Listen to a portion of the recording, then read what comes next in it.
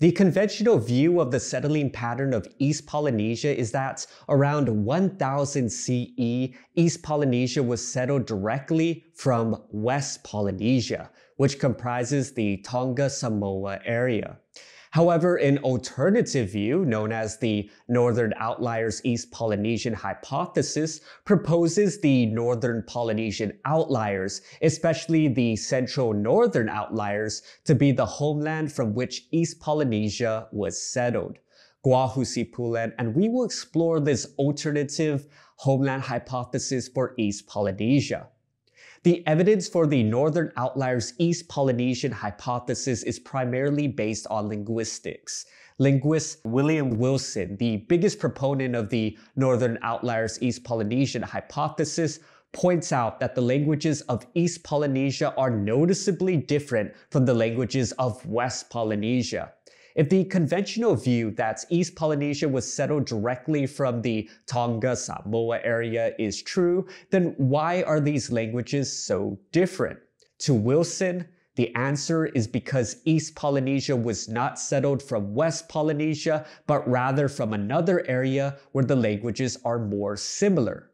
That area is the Northern Polynesian Outliers. Polynesian outliers are island societies that are culturally and linguistically Polynesian while geographically located outside the Polynesian Triangle.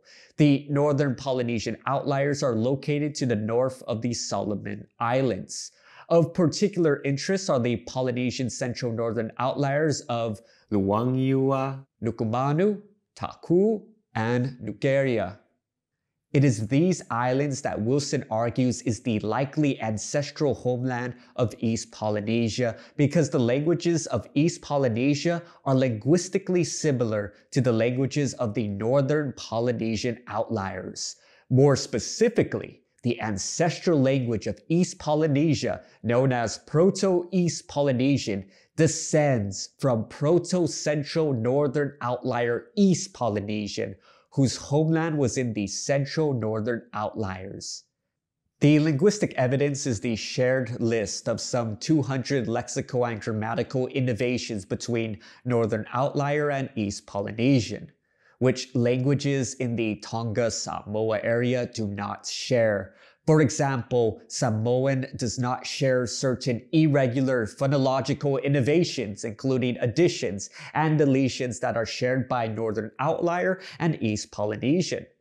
Wilson also addressed the alternative possibilities that the source for the shared innovations were due to either borrowing between Northern Outlier and East Polynesian languages, or a bifurcated settlement scenario from another source in West Polynesia, meaning people somewhere from West Polynesia settled both the Outliers and East Polynesia around the same time, which may explain why Northern Outlier and East Polynesian are similar because they both originated from the same source.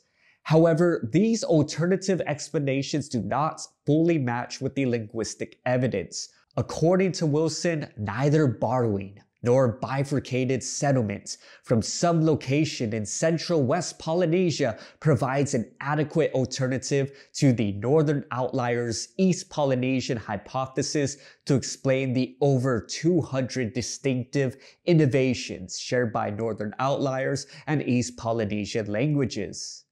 Wilson argues that at present, there is no body of linguistic evidence for any other hypothesis regarding the immediate origins of the East Polynesian-speaking peoples anywhere as extensive as that supporting the Northern Outliers East Polynesian hypothesis.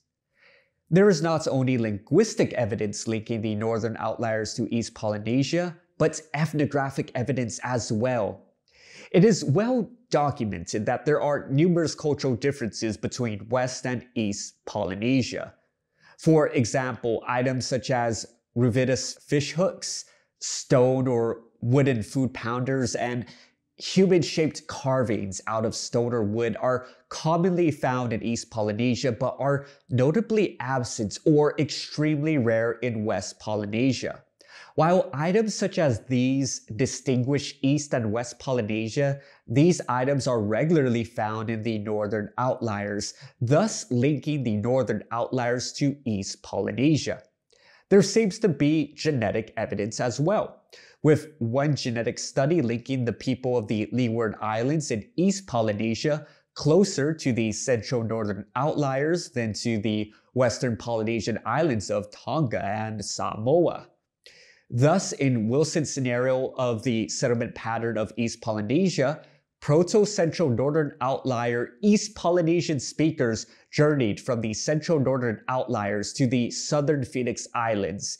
It is here that Proto-Central Northern Outlier East Polynesian developed into Proto-East Polynesian. From the Southern Phoenix Islands, Proto-East Polynesian speakers expanded eastward, reaching the Line Islands and the volcanic Marquesas Islands.